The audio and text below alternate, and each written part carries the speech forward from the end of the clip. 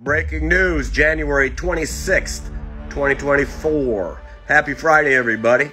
Let's see what's trending in the news and all over X, formerly known as Twitter. And guess what it is? Civil War. Our team uncovered a shadow terminal, for example, inside Chicago O'Hare Airport. Hundreds of migrants were being hidden there secretly. Our team pulled up with cameras rolling, and at first we didn't see much. The city erected a black tarp to hide what was going on. And a third-party security group paid for with your tax dollars told us that was prohibited. We weren't allowed to see. What are you doing? I want to look inside. For what? For what?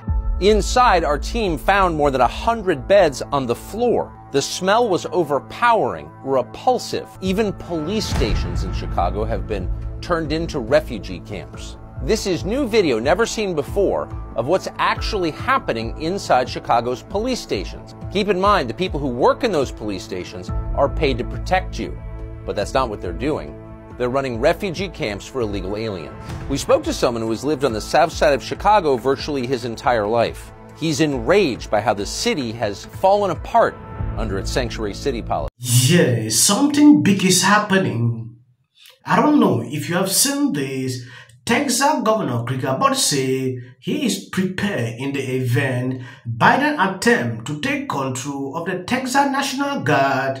That would be a boneheaded move on his part, a total disaster. Abbott said, "We are prepared in the event that unlikely even those occur.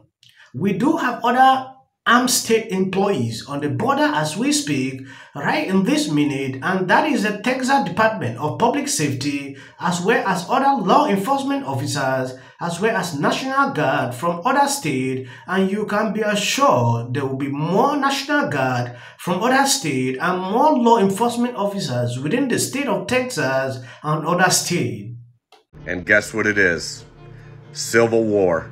The deadline of the showdown between Texas Governor Greg Abbott and Biden and his Biden administration is today. There's already been some tension between Greg Abbott and Joe Biden and his administration over the southern border and a lack of security down there. But tensions escalated this week over the Supreme Court's ruling of taking razor wire down. After that ruling was made, Greg Abbott come out and said that this is not over yet.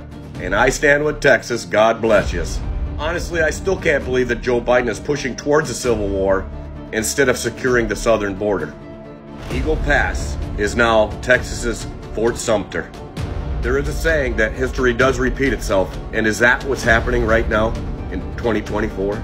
There is a lot of chatter everywhere, all social media platforms, and in the news about a civil war that's going to start. I do feel like the feds are staging for civil war, and I do believe that Texas should stand their ground because you all have a lot of support from everywhere, from people in 25 other states. Now, wouldn't this be easy to resolve if the Biden administration would just join forces with Greg Abbott down there in Texas and secure that border?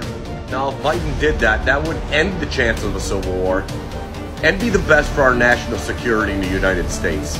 Anyway, I 100% back Texas, and we'll see what happens today. Yes, Greg Abbott tells Tucker Carlson that he is prepared for potential conflict with federal authorities, and 10 states have sent National Guard to the Texas border. It's something one should be concerned about. Now, I didn't expect that it would reach this level. It surely tells you the Biden administration is helping, to allow people to come in. At a certain point, Texas National Guard soldiers and National Guard soldiers from other states are being used to frustrate federal authority. They are being used to get in the way of federal immigration enforcement and to flout a court order from a federal court. At what point does the president step in and say, enough of that, these are American soldiers, I am federalizing the National Guard and ordering them to let the Border Patrol do their jobs because they took an oath to the Constitution and I am their commander-in-chief? When does enough become enough? So I'll say this. I'm not going to speculate on any actions the president could use. I'm just not. I'm just not going to do that. It is very clear, and I would remind everyone that the circumstances under which the federal government can mobilize a state's National Guard are outlined in the law, right? So that I'll leave that there, but I'm just not going to get into speculations on any actions the president's going to take at this time. And I'm going to reiterate, if these Republican governors actually cared about doing something to deal with the challenges at the border, about doing something, real meaningful actions, right, to deal with the immigration system that's been broken for decades under Democrats, under Republicans, not just this president, then they would reach out to their representatives, their congressional representatives, you know, their senators and Congress members in their state, who I'm assuming they know well. I'm assuming they've worked with them on issues that deals with the federal government. They should talk to them and say, hey, we need you, Congressman X, we need you, Senator X, in my state to work with Congress to.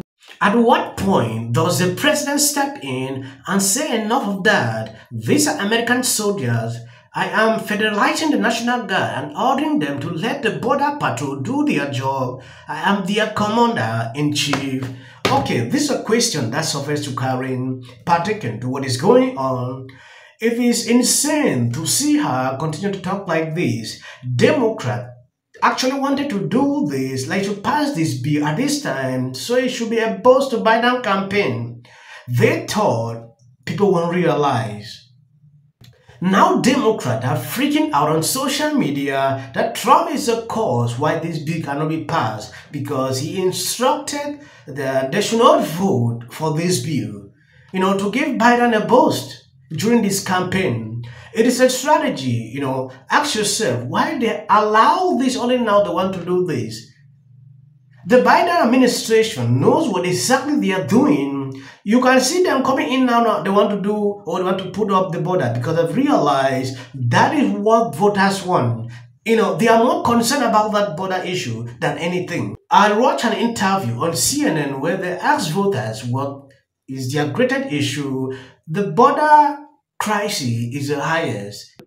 That authorizes any law enforcement officer in the state of Texas to be able to arrest anybody coming across the border illegally.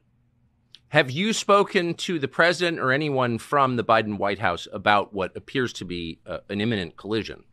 I have not, to be clear. I have spoken to the president about the border. I met him on a tarmac in El Paso and talked to him directly about what was going on. I handed him a letter that had in it immediate solutions he could take that would immediately secure the border without the need of any new law to be passed. Despite the fact that I handed him on altogether 8 different letters, he has refused to ever respond. My point in telling you that, we have laid down the precursor of what's called Article 4, Section 4 of the United States Constitution to show that we have been invaded. According to this tweet, they are reporting that the Biden administration is now threatening military actions against the Texas National Guard unless they remove the National Guard from the border by 1 p.m. Of that, which is they hate me. They hate me to the point they're willing to kill me, which they are.